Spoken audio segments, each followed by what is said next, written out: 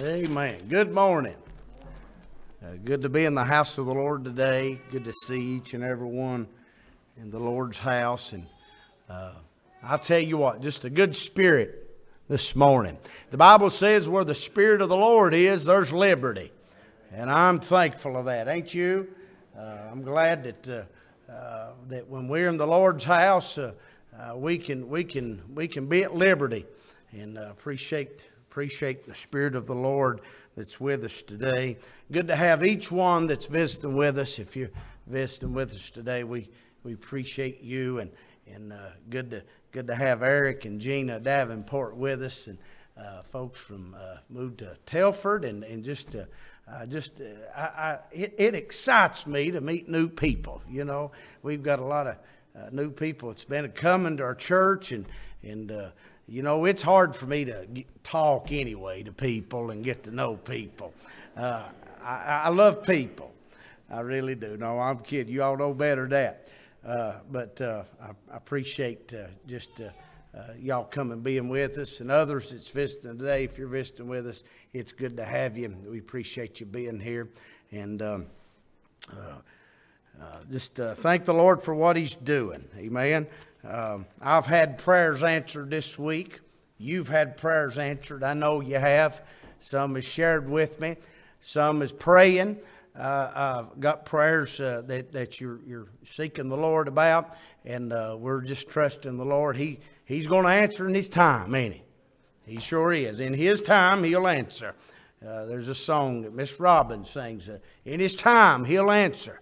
And we just got to wait on Him.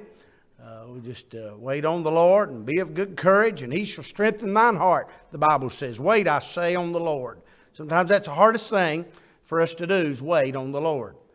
I've said this before. I believe that we deal better with the answers of yes and no, or basically, I know we deal good with yes, but I think we deal better with no than we do wait.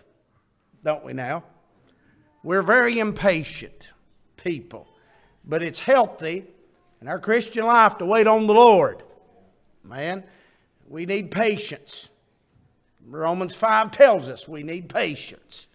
But we just let patience have her perfect work there in Romans 5. It says this. It says in, let's see here.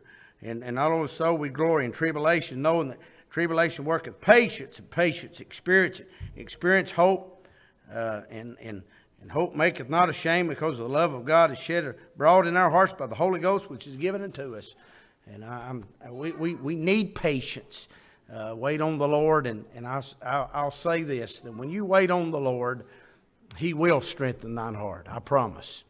Amen. Anybody got anything on your heart before we go any further? Appreciate the wonderful service Wednesday night. Thank God for His presence. We just, I tell you what, just started from one just obeying the Lord, and then somebody else obeyed the Lord, and Lord just blessed us, met with us. Just started from one just sharing their go-to Bible verse, and just sharing what the Scriptures is their go-to, and it's really helped them and really made a great impact on their life. And then Lord just laid on their heart just to let everybody else tell what your go-to verse was. And I'll tell you what it reminded all of us is how the Word of God is alive. And everything you face, there's Bible for it. There's Bible. There's instruction. There's correction. There's reproof, and there's comfort. There's comfort in the Scriptures. There's help in everything you face. There's Bible for it. And so, you can read a book, just any other book, 2 or 3 times, and you're going to get the same meaning from that book. But you read God's Word, and every day it's new, ain't it? And every day it's fresh. And there's great understanding of God's Word. And I don't know about you, but the more I read God's Word, the more I realize the less I know and the more I need to know. But I am so thankful for the Word of God. And I encourage you to read your Bible. Amen. It'll help you in this life.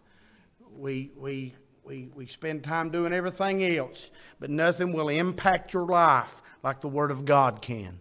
Like the Word of God will, if you'll just let it. Amen. All right, so turn with us in the book of Luke, chapter number 1. Luke, chapter number 1, verse number 1. Stand with us, reading of God's Word, if you can. All right.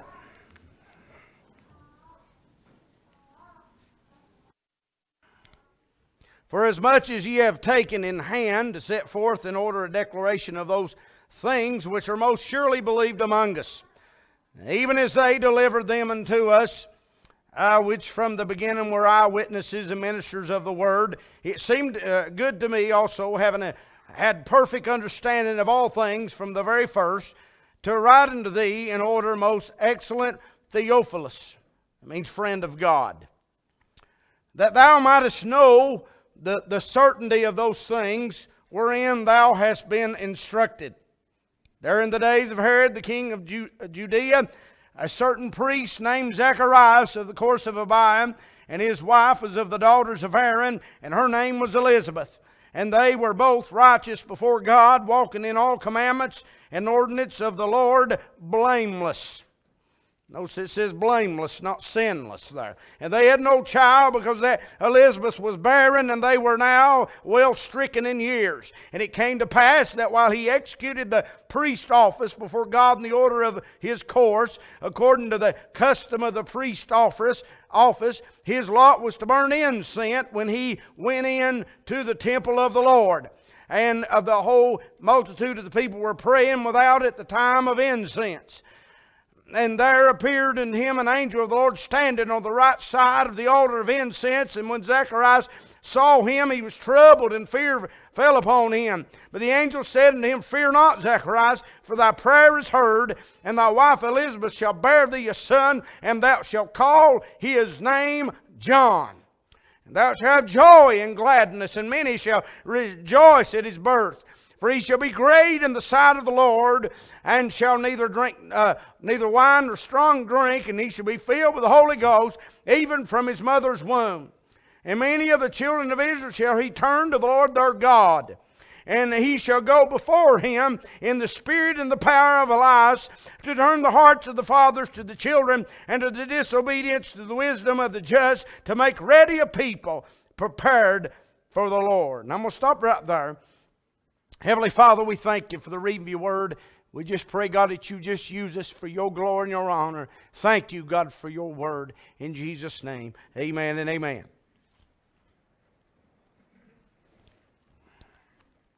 Now, begin to think about this this morning and this scripture, and how that God had a plan from the beginning.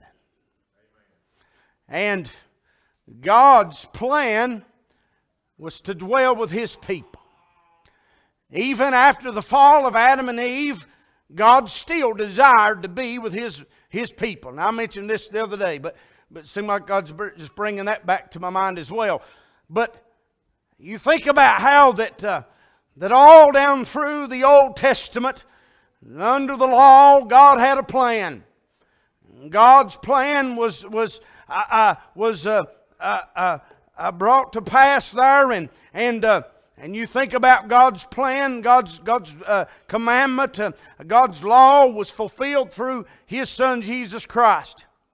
But you read there how it come about of the birth of Christ. But here in this scripture here, Luke starts out beginning to speak about the forerunner of Jesus Christ. Now, this was God's plan. Now, I begin to think there in the book of Malachi, the last chapter in the Old Testament, it prophesied, Malachi prophesied that he would come in the spirit and the power of Elias, of Elijah, right? And you think about the 400 silent years between the Old Testament and the New.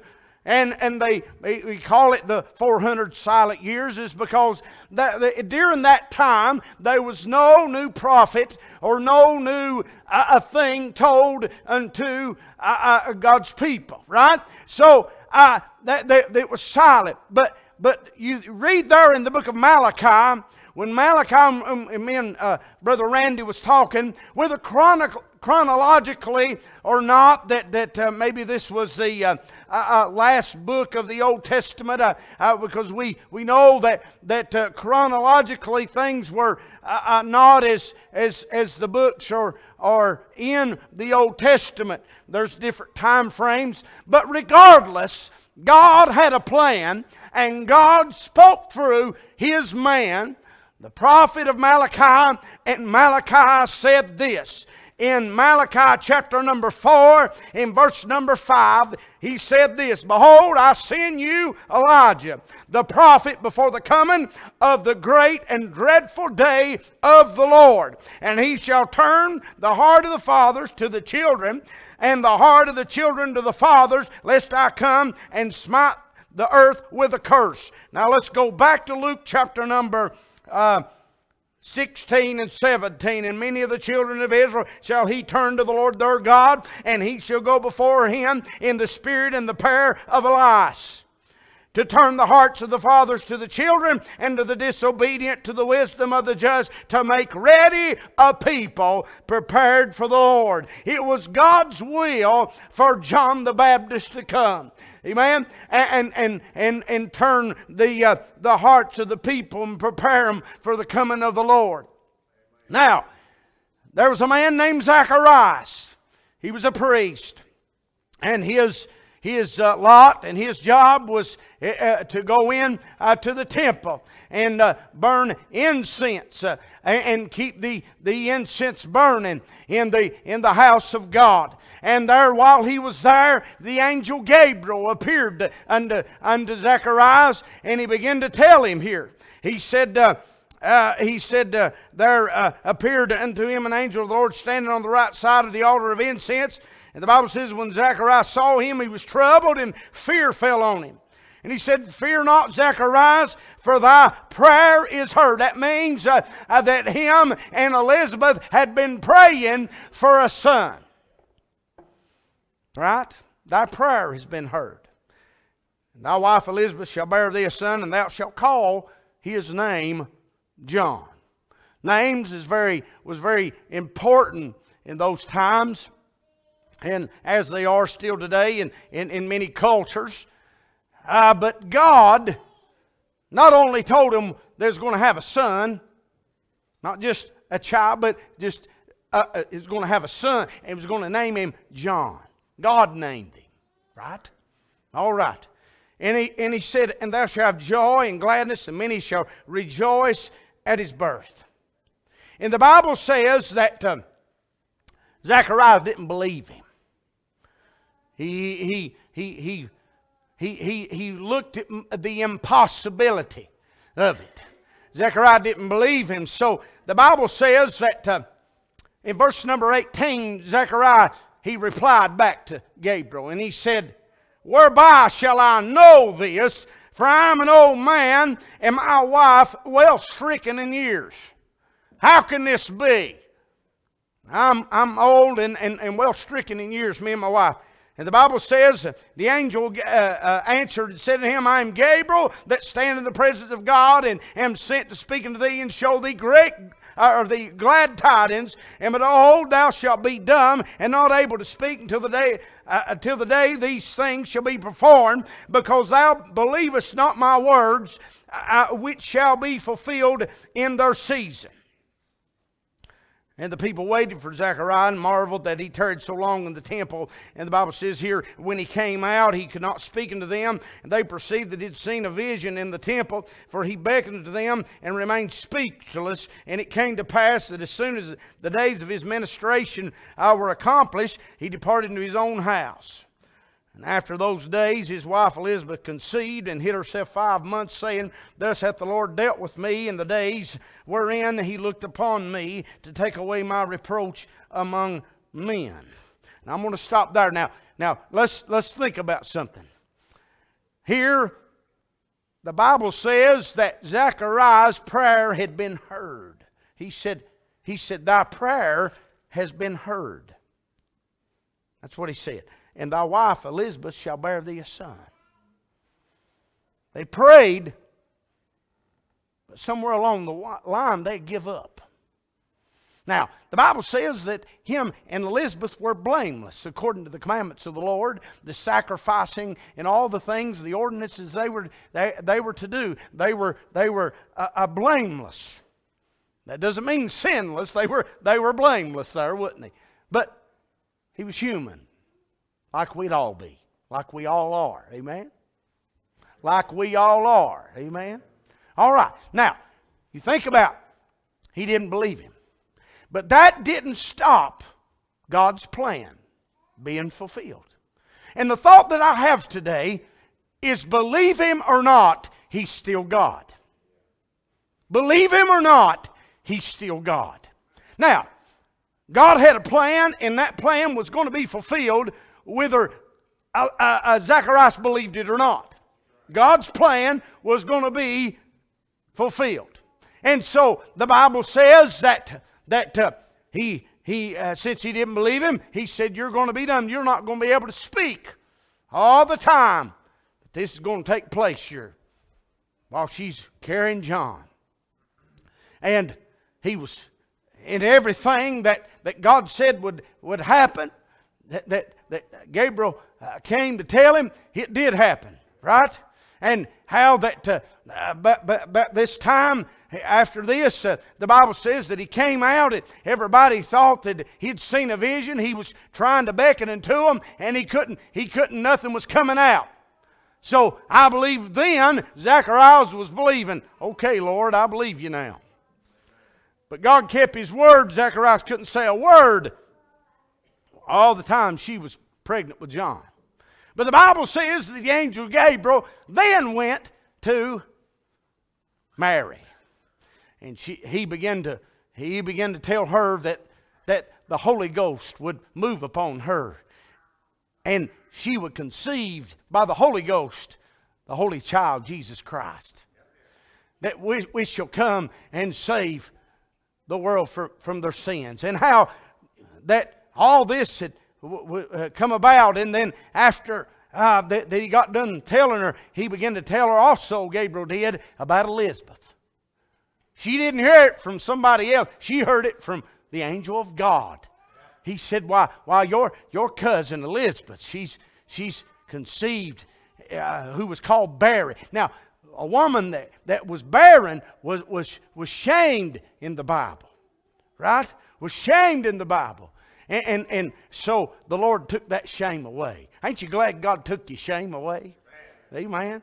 All right. Now, as it goes on, the Bible says that here in this chapter here, in chapter 1, the Bible says in verse 57 of Luke chapter number 1, and now Elizabeth's full time came that she should be delivered, and she brought forth a son. And her neighbors and her cousins heard how the Lord had showed great mercy upon her, and they rejoiced. And it came to pass on the 8th day they came to circumcise the child. That was what that was supposed to happen. You know, under the law, under the commandment there with Abraham, back under the law there, and how they was to come to do that there. And the Bible says, and they called him. Now the people here, they called him Zacharias after the name of his father. And his mother said, no, said not so, but he shall be called John. And they said unto her, there is none of thy kindred that is called by this name. You know, it's custom to call him by his father's name, Zacharias. And they made signs to his father that he would have him called. So Zacharias asked for a writing table. And he wrote, his name is John. And they all marveled. That means to wonder. They all marveled. And the Bible says when that happened, his mouth was opened. Now, couldn't talk for 9 months. But his mouth was open, the Bible says. And loosed, and he spake. What was the first thing he did? He praised God. He gave God glory and honor. And the Bible says, and fear came all them that dwelt round about, and all those sayings were noised about throughout all the hill country of Judea. And all they that heard them laid them up in their hearts, and saying, what manner of child shall this be?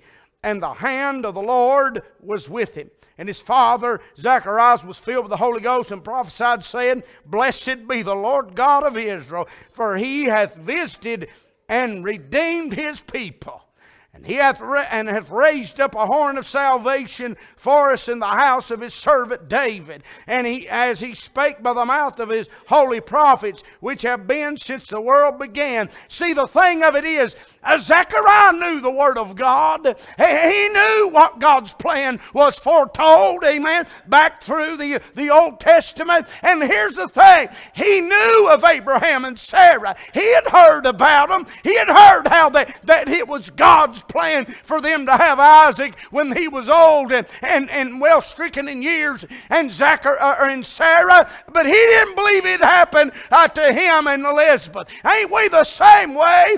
We believe God can, but sometimes we don't believe that he will for us. But believe him or not, he's still God, ain't he?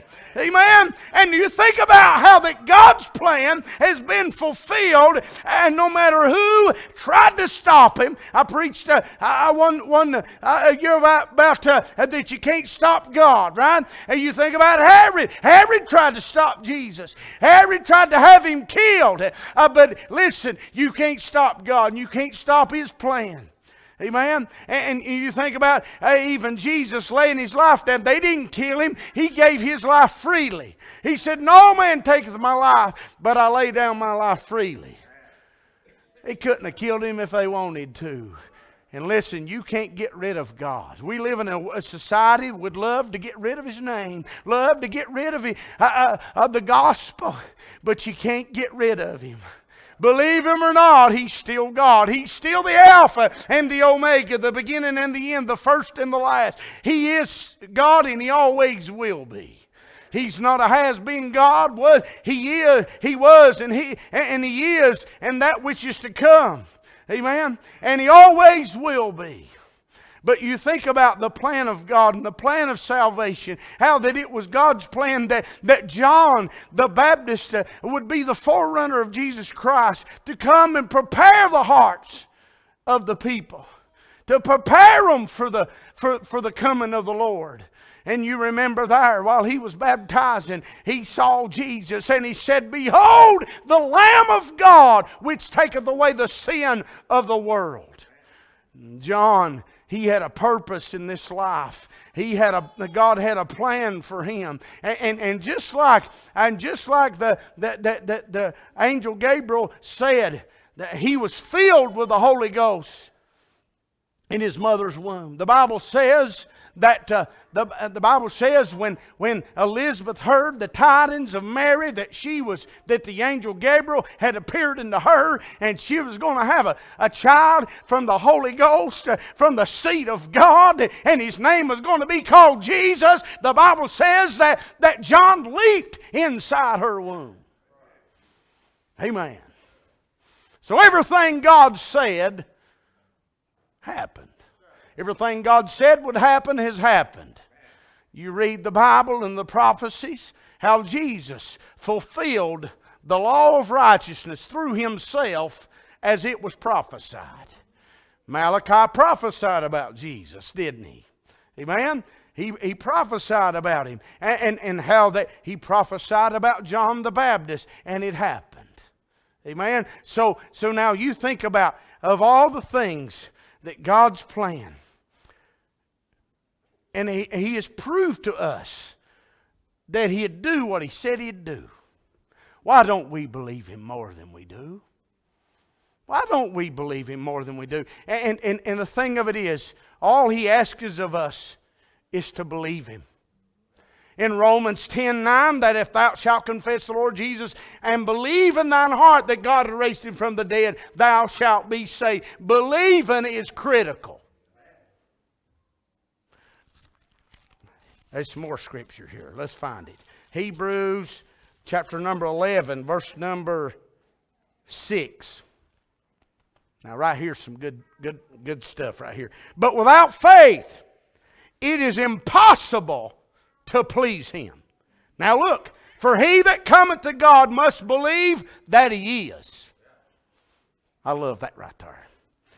Must believe that he is, and that he is a rewarder of them that diligently seek him. Believe that he's what? He that cometh to God must believe that he is the Son of God. That he is without spot or blemish. That He is one that came and bled and died for you. And not only did He die for you, but He got up on the third day and conquered death, hell, and the grave.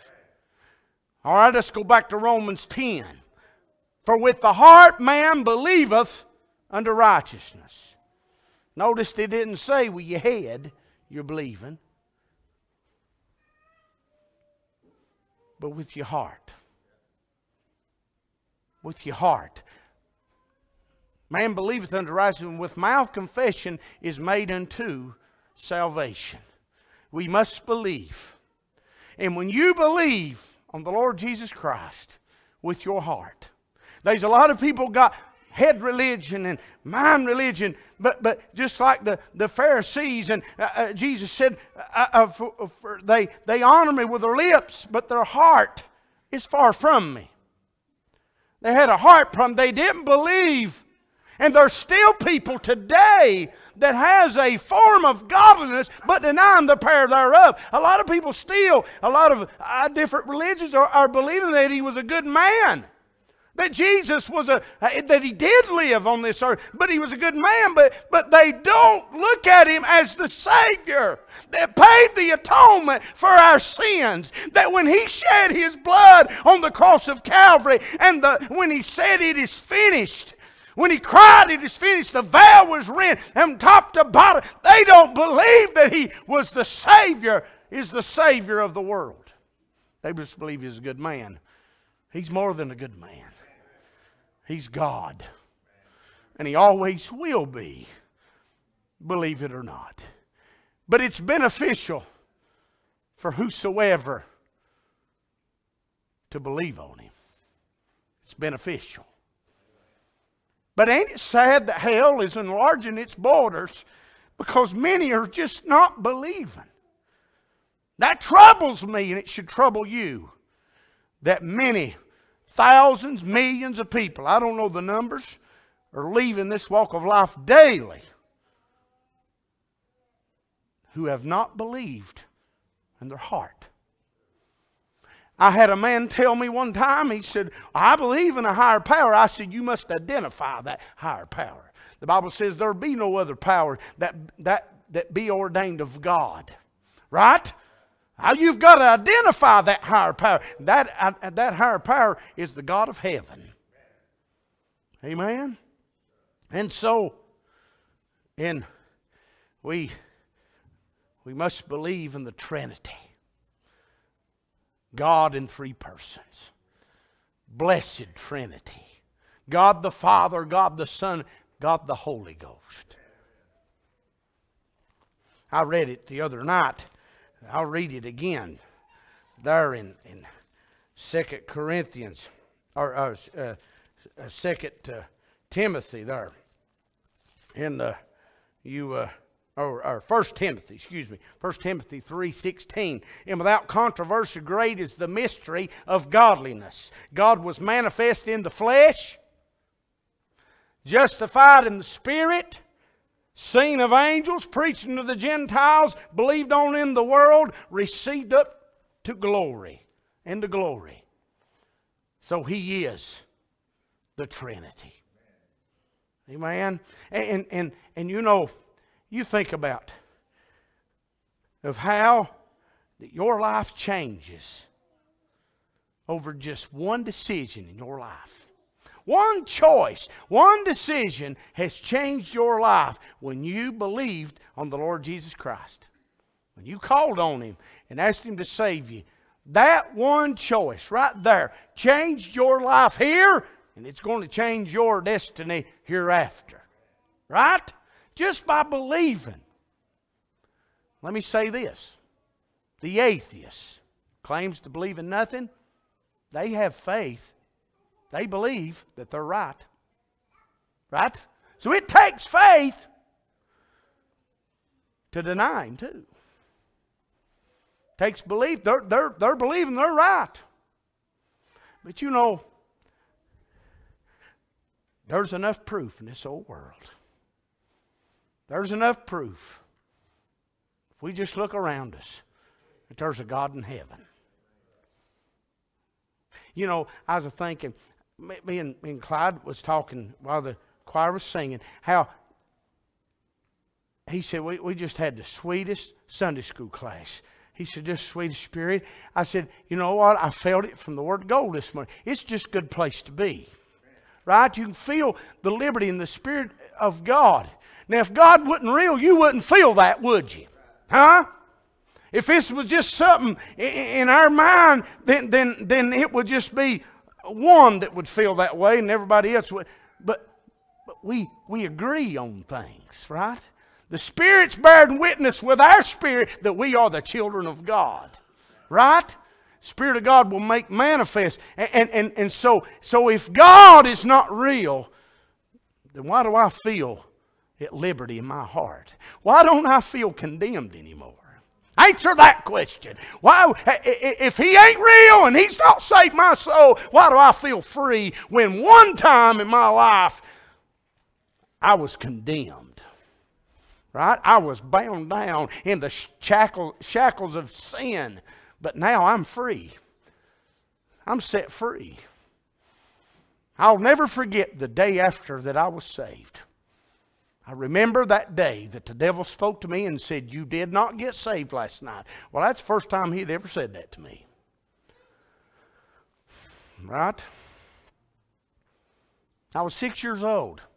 People say, well, when they're young, they don't understand a lot. And I didn't. I didn't understand a lot. I was mischievous. I didn't listen to a lot that was told to me. But there's one thing I was sure of. There was a change in my heart. There was something happened that night on a Wednesday night. Wednesday night. God saved me on a Wednesday night. He can save on Wednesday night just like He can on Sunday morning. Amen? Amen? And no matter what day it was you got saved. You might not even got saved at church. Ain't you glad of that? He come to where you was at. You didn't go looking for Him. But He came looking for you. And He saved you. But now, I spoke it out loud. I've told this story and I'll tell it to the day I die. Here you say, why people get tired of hearing my testimony.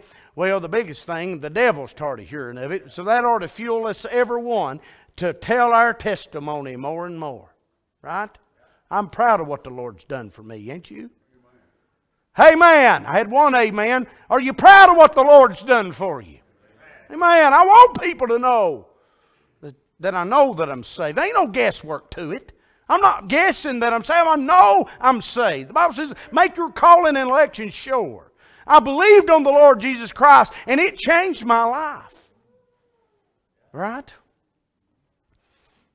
I got up that morning to go feed the dog. And we had that dog feeding that old Jeep. And I opened that door and got that Cool Whip bowl of dog feed out. And I shut that door. And then when that door shut, that's when that's the first time I ever recall the old devil speaking to me. And the first thing he said was a lie. Because he is a liar and the father of it. So I stood there and there wasn't nobody around. I'll even remember, it was a cloudy morning. And the devil said, you didn't get saved last night. And I've always been a little outspoken. And I said it out loud. I said, well, if I didn't get saved last night, why do I feel so much better? Now, you can't tell me that these young'uns don't understand. Because I understood. I understood that I saved. I couldn't quote you a lot of Bible, but I can tell you, look you eyeball to eyeball that day and tell you I got saved. Right?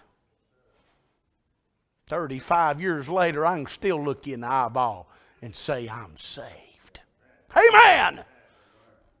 I've believed. What a change has been made in me. Just because I believed on the Lord Jesus Christ.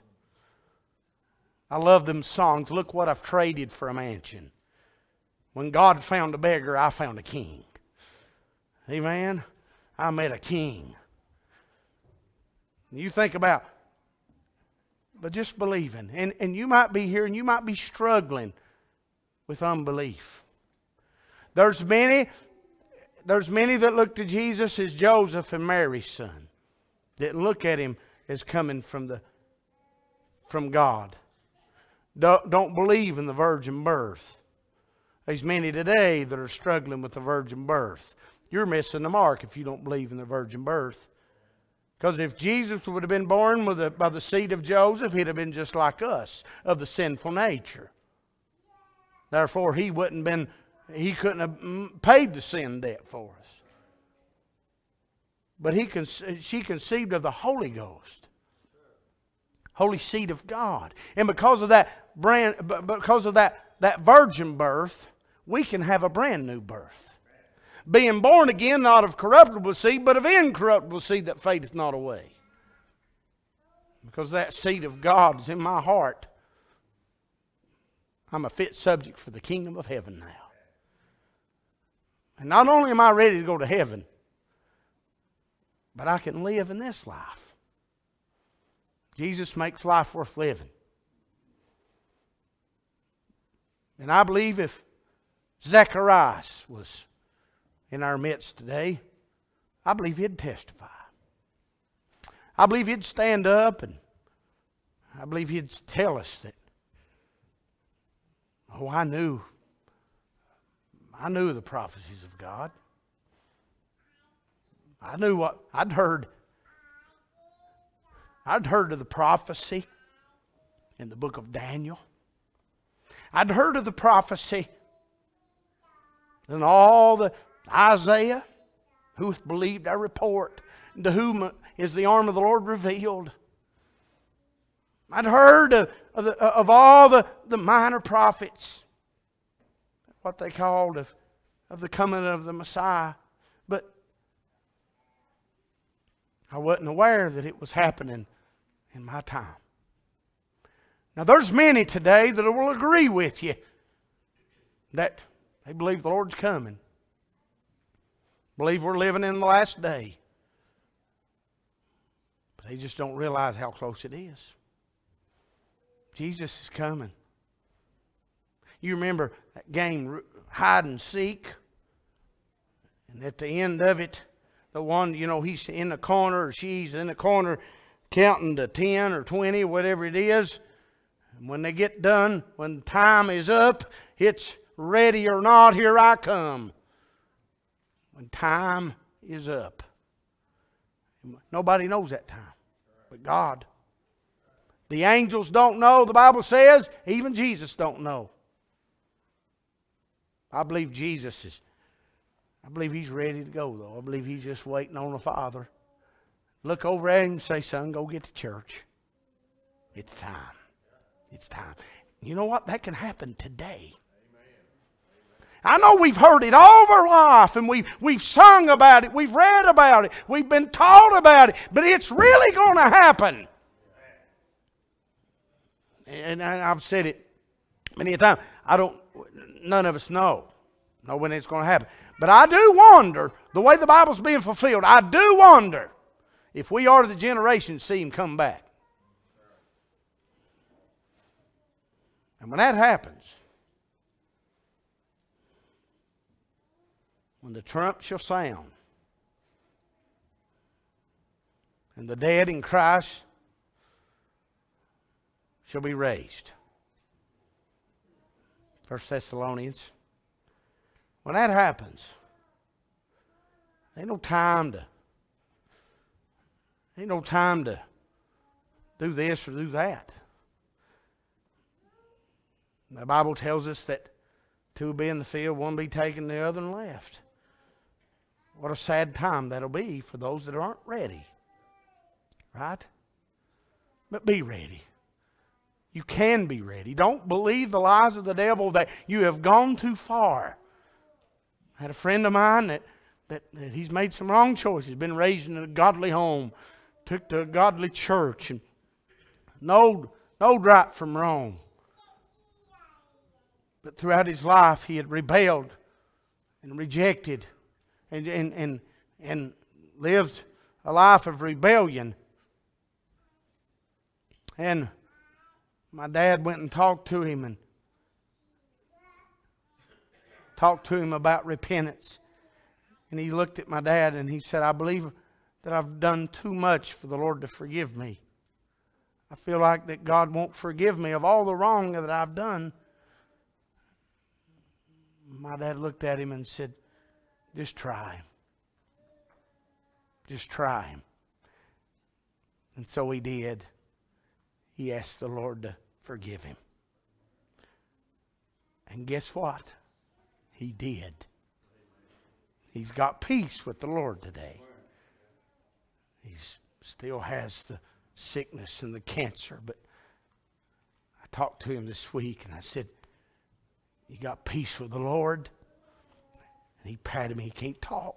He patted me on the leg and assured me, yes, I sure do.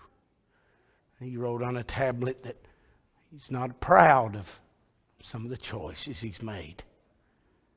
But I said, it's under the blood now.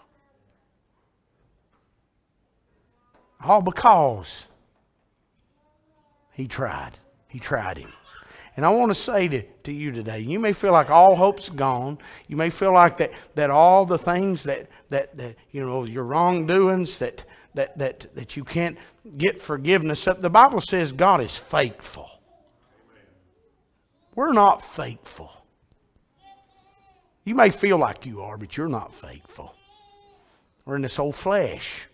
I believe as God's people, we need to strive to be perfect, and that means complete, and be ye holy for I am holy.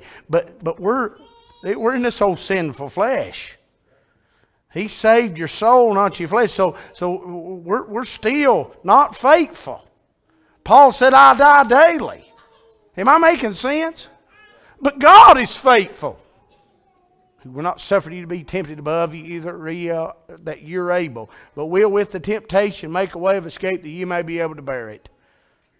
God's faithful and just to forgive us of all of our sins and cleanse us from all unrighteousness. I trust you'll believe Him today. You believe His Word. You believe His promises. It's hard to trust people.